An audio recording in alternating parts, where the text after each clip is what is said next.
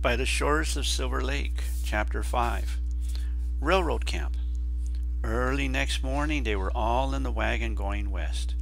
Grace sat between Ma and Pa on the spring seat, and Carrie and Laura sat with Mary between them on a board across the wagon box. Traveling on the cars was rich and swift, but Laura preferred the wagon. For this one-day's trip, Pa had not put on the cover.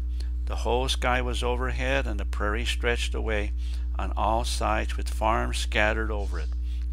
The wagon went slowly, so there was time to see everything, and they could all talk comfortably together.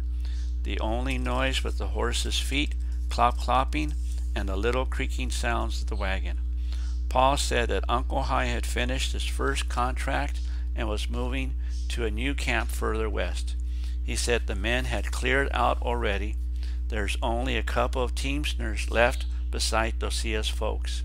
They'll have the last of the shanties down and be hauling off the lumber in a couple of days. Are we moving on then too? Ma asked.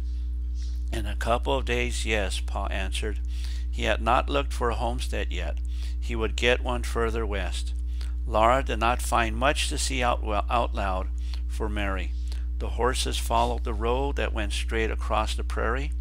Always beside it was the railroad grade of raw earth. To the north the fields and the houses were the same as at home, except that they were newer and smaller. The freshness of the morning wore off. All the time little jolts and jiggles came up from the wagon through the hard board that they were sitting on. It seemed that the sun had never climbed so slowly. Carrie sighed. Her peaked little face was pale, but Laura could do nothing for her. Laura and Carrie must sit on the ends of the board where the jiggling was hardest, because Mary must be in the middle. At last the sun was overhead, and Paul stopped the horses by a little creek. It was good to feel still. The little creek talked to itself. The horses munched their oats in the feed bag at the back of the wagon, and on the warm grass Ma spread a cloth and opened a lunch box. There was bread and butter and good hard-boiled eggs with pepper and salt in a paper to dip the bitten eggs into. Noon ended too soon. Paul led the horses to drink from the creek, while Ma and Laura picked up the eggshells and bits of paper to leave the place tidy. Paul hitched the horses to the wagon again and sang out, "All aboard!" Laura and Carrie wished they could walk for a while, but they did not say so. They knew that Mary could not keep up with the wagon, and they could not let her sit in it alone and blind. They helped her climb up and sat down beside her on the board. The afternoon was longer than the morning. Once Laura said, "I thought we were going west." "We are going west, Laura," Pa said, surprised. "I thought it would be different," Laura explained. "Just you wait till we get out beyond settled country," said Paul. Once Carrie sighed, "I'm tired," but she straightened up quickly and said, "Not so very tired." Carrie did not mean to complain. One little jolt is nothing at all. They had hardly noticed 2.5 miles of little jolts when they rode to town from Plum Creek, but all the little jolts from sunrise to noon, and then all the little jolts from noon to sunset, are tiring.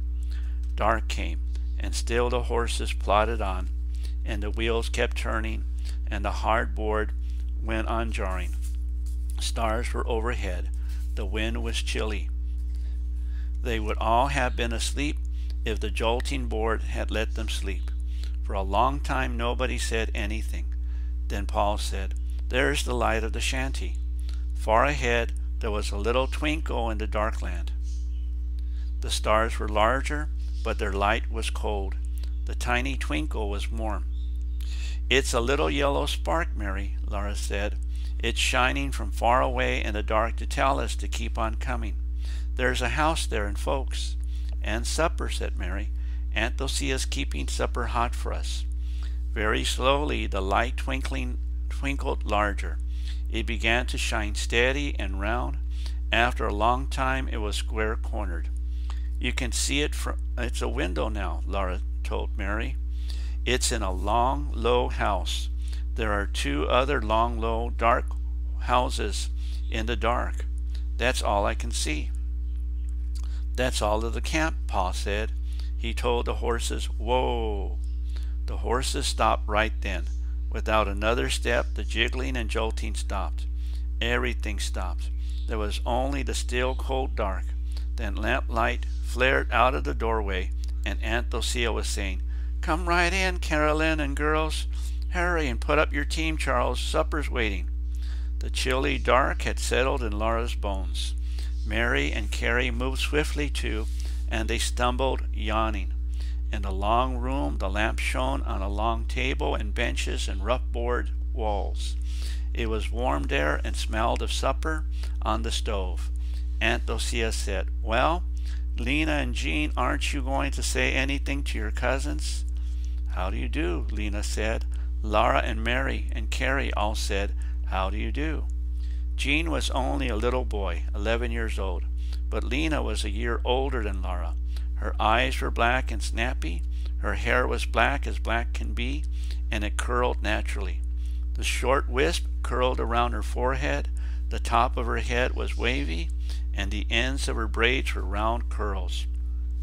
Laura liked her. "Do you like to ride horseback?" she asked Laura. "We've got 2 black ponies. We ride them and I can drive them too. Jean can't because he's too little. Pa won't let him take the buggy, but I can, and tomorrow I'm going for the washing, and you can come if you want to. Do you?" "Yes," Laura said, "if Ma will let me." She was too sleepy to ask how they would go in a buggy for the washing. She was so sleepy that she could hardly stay awake to eat supper. Uncle Hi was fat and good-natured and easygoing. Aunt Lucia talked very fast. Uncle Hi tried to calm her down, but every time he tried, Aunt Lucia only talked faster. She was angry because Uncle Hi had worked hard all summer and had nothing to show for it. "He's worked like a nailer all summer," she said. "He's even worked like his own team on the grade, and both of us saving and scrimping and pinching till the job was finished. And now it's finished, and the company says we owe them money. They said we're in debt to them for our summer's hard work. And on top of that, they want us to take another contract. And Hi takes it. That's what he does. He takes it." Uncle Hi tried to calm her down again, and Laura tried to stay awake. All the faces wavered, and the voices raveled out thin. Then her neck jerked her head up. When supper was over, she staggered up to help do the dishes, but Aunt Lucia told her and Lena to run along to bed. There was no room in Aunt Lucia's bed for Laura and Lena, nor for Jean.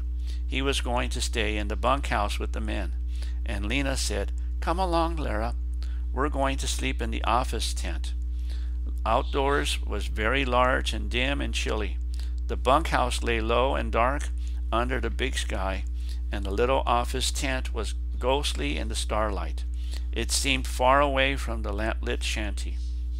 The tent was empty. There was only grass underfoot and canvas walls sloping up to a peak overhead. Laura felt lost and lonesome.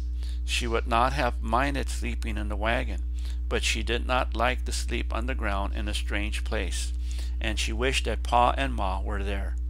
Lena thought it was great fun to sleep in the tent. She flopped down right away on a blanket spread on the ground. Laura mumbled sleepily, "Don't we undress?" "What for?" Lena said. "You only have to put on your clothes again in the morning. Besides, there aren't any covers." So Laura lay down on the blanket and was sound asleep. Suddenly she jerked awake with a frightful start. From the huge blackness of the night came again a wild, shrill howl. It was not an Indian. It was not a wolf. Laura did not know what it was.